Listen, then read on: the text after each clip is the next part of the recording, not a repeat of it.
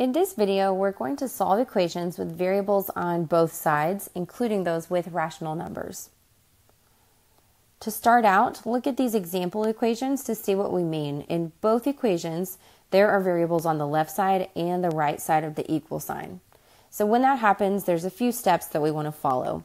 Starting by checking each side to see if there's anything that needs to be distributed, or if there are any like terms on the same side of the equal sign that can be combined. After you've done that, then we can use our inverse operations to rearrange the equation. And what we want to do is collect the variables on one side of the equal sign. Then on the other side, you'll collect all of your constants. Then you'll solve, or in other words, you'll isolate the variable. Find the value that makes the equation true.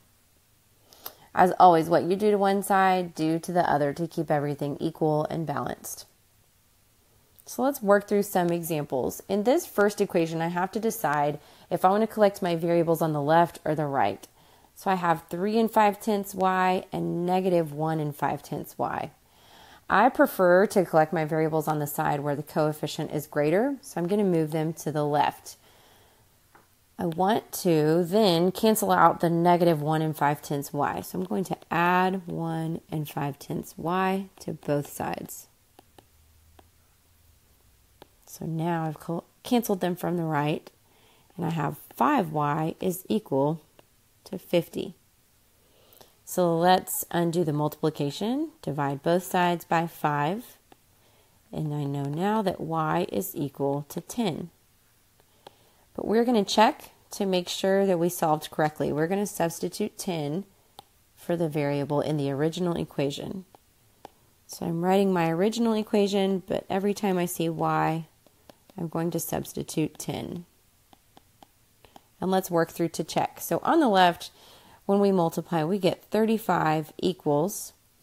Here on the right, I get negative 15 plus 50. So then negative 15 plus 50 is in fact 35. So we know because this is true that we solved correctly and y equals 10. So pause the video and try the example on the right. Here, when I want to decide which side to collect my variables, I know that 1/2 k is larger than 1/4 k. And right next to it, I'm just going to write that 1/2 is actually 2/4. I'm going to rewrite it, giving it a common denominator with the fraction on the right. So now to collect my variables on the left, I'm going to remove or subtract 1/4 k from both sides. So I want to cancel out this whole term from the right. So on the left, 2/4 k minus 1/4 k is just 1/4 k. Minus 5 equals 7. So let's start solving for k. We'll add 5 to both sides. So now we have 1/4 k is equal to 12. 1/4 is being multiplied by k, so we need to divide both sides by 1/4. When we divide by a fraction, it is the same as multiplying by the reciprocal, meaning we need to switch the numerator and the denominator. So the reciprocal of 1/4 is just 4/1, or the whole number 4. So we know that k equals 48. Let's do a couple more. On this example, we need to start by distributing this 4 to both terms inside of parentheses. So I'm going to rewrite the left side. And then when I distribute the 4, I get 4/7 x minus 4. Okay, I'm going to collect my variables on the left since 5/7 is larger than 4/7. So I'm going to cancel this term by subtracting 4/7 x. So that will cancel. 5/7 minus 4/7 leaves me with 1/7 x minus 6 equals negative 4. We need to add 6 now to both sides. So 1/7 x equals 2. And then we need to divide by 1/7. So again, we're going to actually multiply by the reciprocal. The reciprocal of 1/7 is 7 over 1, or the whole number 7. So we know that x is 2 times 7, or 14. Feel free to pause it and try the example on the right. And now let's work through it. So we distribute this negative 2.5, or 2 5/10 first. So when we distribute, we have negative 2 5/10 x, and then negative times, think of this as negative 10, is going to give me positive 25. Then I have negative 2 5/10 x minus 25. So let's say I'll collect my variables on the left. So I'm going to add 2 5/10 x to both sides. But something unique happens here, and that's where my variables actually cancel not just on the right, but on the left, on both sides. So what I have left now, I have positive 25 on one side and negative 25 on the other. Because positive 25 is not actually equal to negative 25, and that is false, this means that this equation has no solution.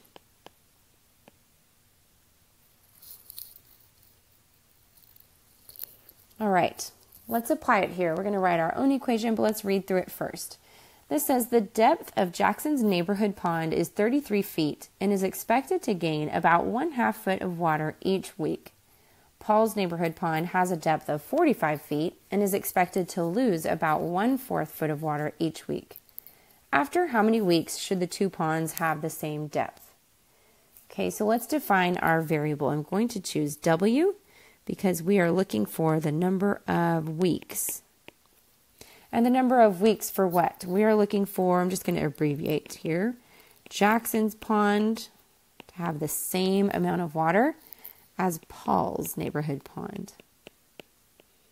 Sometimes writing it out in words helps me to see what I'm setting up, and now I can go back and let's create an expression for Jackson's pond. So what do we know about Jackson's pond? Well, it's 33 feet, and it's expected to gain 1/2 foot of water each week. Let's write out what we just said. We said it's starting at 33 feet. Gaining means that we're adding 1/2 foot of water each week. Well, we know the number of weeks is our variable, and each suggests that it needs to be multiplied. So we're going to write this as 1/2 each week, or times the number of weeks. Then for Paul's pond, we know his pond has a starting depth of 45 feet, and it is expected to not gain but lose, so we're subtracting 1/4 foot of water each week, minus 1/4 foot of water each, I almost wrote an X, let's make that a W, each week.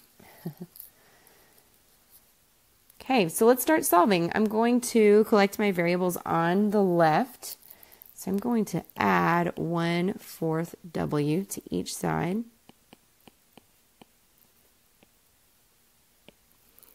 So I have 33. 1/2 is really the same as 2/4. So I know that when I add those fractions, I'll have 3/4 W. I'm going to run out of room here, so let's move it over here. Okay, so now we need to subtract 33 from both sides. And here's where I'll write that we have 3/4 W equals 45 minus 33, which is 12. 3/4 is being multiplied by W, so our last step is to divide by 3/4. Okay, so I know that W equals 12 over 1 times, I'm going to, instead of dividing by 3/4, multiply by the reciprocal of 4/3. So let's cross cancel since we can divide a 3 from both of these. 4 times 4 is 16, and 1 times 1 is 1, so that just gives us the whole number 16. And we were looking for the number of weeks, so we would say that after 16 weeks, Jackson and Paul's ponds will have the same amount of water.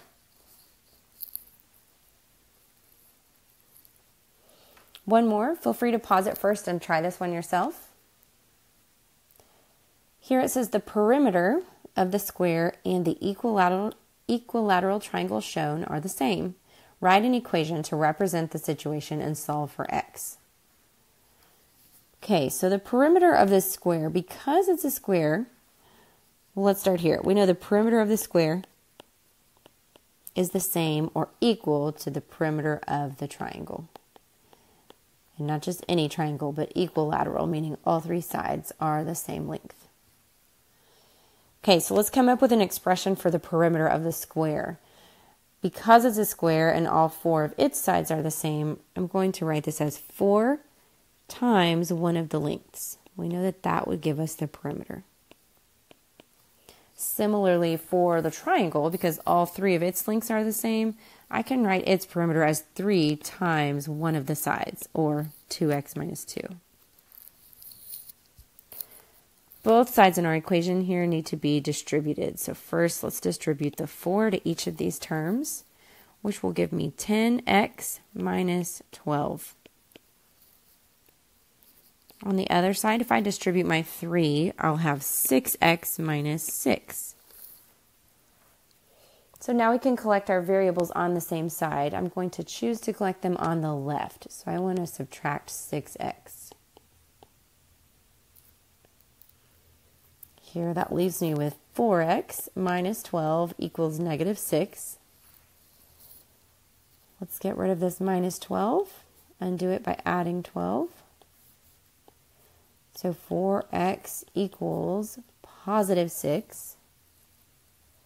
And the last step is to divide by 4. Okay, so we have x equals 6 over 4, which we can reduce or simplify that fraction to 3 over 2. Or we could write it as a decimal and say 1 5/10. All right, so you just solved equations with variables on both sides, including rational numbers. Awesome job and great work. If you want more practice, I'm going to show 5 questions on the next 2 slides. So feel free to pause the video on those slides if you would like to work through these.